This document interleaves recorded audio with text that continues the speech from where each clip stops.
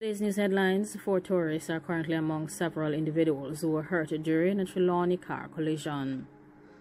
According to reports, 4 tourists were traveling to a hotel on the north coast, and they are currently among 6 individuals who were taken to the hospital following a 2-vehicle collision on the Duncan's main road in Trelawny. The driver of the Toyota Hiace minibus in which the tourists were traveling, along with the driver of a mangled Nissan H0g, have also been taken to the hospital. According to reports, close to 9 p.m. on Saturday night, the driver of the H0g was heading towards Montego Bay when he lost control of the car and had a collision with the Hiace minibus. The driver of the wagon had to be removed from the vehicle. According to reports, his legs were seriously hurt. He had apparently been thrown into the front passenger seat by the impact and was pinned for some time before he was extracted by passerbys and conflagration professionals using heavy equipment. 2 men lost their lives while 2 others were hurt during a shelling incident in St. James. A youth of 19 is currently among 2 persons who lost their lives during separate incidents in St. James on Friday. The persons who lost their lives include Damien Smith, a laborer from Flanker, and a 22-year-old man known as Kemar, Red Plate Offenden, a pushcart operator of Pit 4. 2 other men, a 22-year-old of Paradise, Norwood, and a 23-year-old of Farm Heights, both delivery men, were hurt during a shelling incident and are currently hospitalized in serious condition.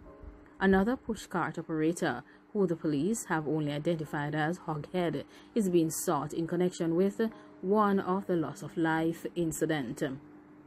Reports are that shortly after 10 p.m. on Friday, Smith and the 2 delivery men were walking along Seaview Drive in Flanker when they were pounced upon by a group of dangerous individuals. The dangerous individuals opened shellings, hitting all 3 persons before escaping on foot. Residents in the community called the police, and the men were taken to the Cornwall Regional Hospital in St. James, where Smith was pronounced by the medical team and the other 2 were admitted in serious condition. Earlier on Friday, the Barnet Street Police reported that close to 4:40 p.m., Offenden, who operated a push cart at the Charles Gordon Market in Montego Bay, was involved in a disagreement with H0g. H0g reportedly used a sharp instrument to cause harm to Offenden in his upper areas before escaping the scene. Offenden was rushed to the Cornwall Regional Hospital by vendors at the market, where he passed away while being treated by the medical team.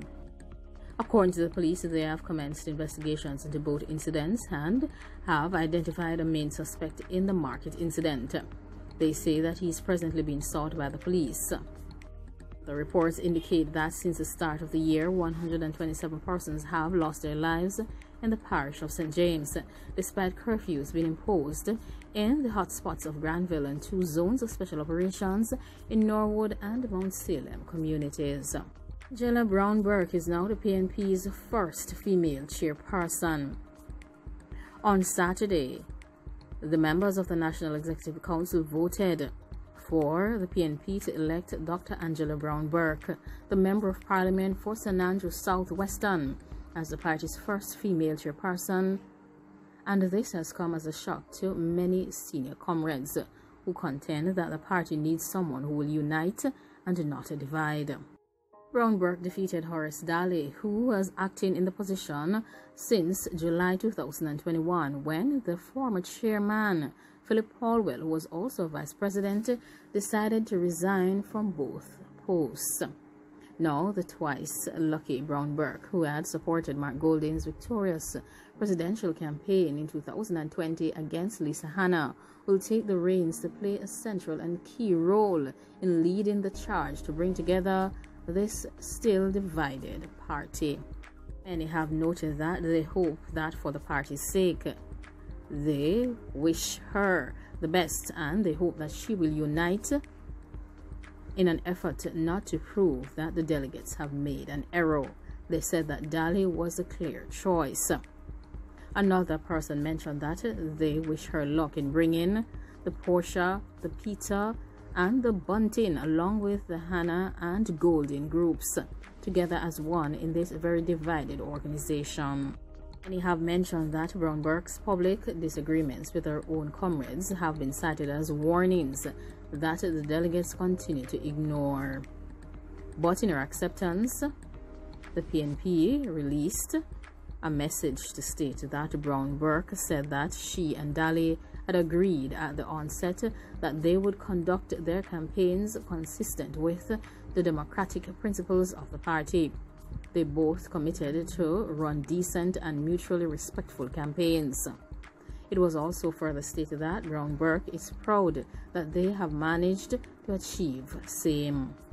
It further stated that both Brown-Burke and Daly gave their commitments towards uniting and strengthening the party.